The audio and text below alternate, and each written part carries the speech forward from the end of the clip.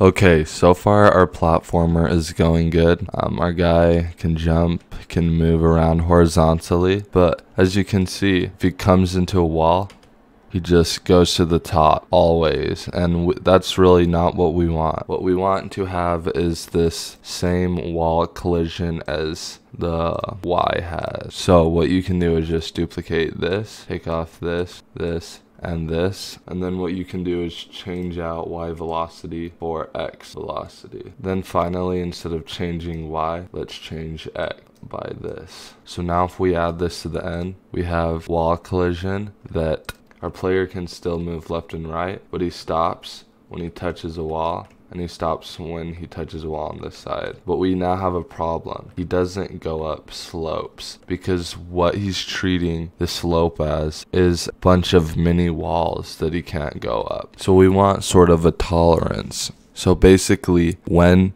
we interact with the wall, we want to see the height of that wall and not listen to that wall unless the height of the wall is okay. So what we're going to do is go to variables, make a variable for all sprites, slope, click OK. Then go to our platform block and add a label and an input called slope. Now I'm going to set the slope to 8. Now what we want to do is set the slope to 0. We want to repeat until slope is equal to -8 or the player isn't touching the level. And actually what we're going to do is grab our slope here and times it by -1 and put that in here. Then what we want to do is change Y by 1 but change slope by -1.